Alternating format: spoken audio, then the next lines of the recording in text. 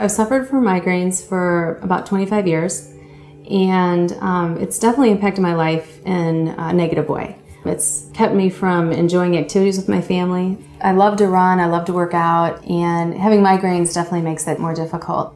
I've tried many different treatments over the years. I've tried just over-the-counter medications, ibuprofen, things like that. I've tried daily medications that are to prevent migraine. Then I've gone to medications that I take at the onset of migraine, and those have tended to work, but it is taking a lot of medication because I ended up getting a lot of migraines. When I first started seeing Dr. Myers at NorthShore, we tried a lot of different things. We also started to look into a shot form of medication versus just a pill form. As of lately, we started Botox treatment for migraines, and that combined with the medication I take at the onset of migraine has taken me from being in bed for a day, not being able to get out, to now within 20 minutes to a half hour, pain being gone and being able to have a much better quality of life.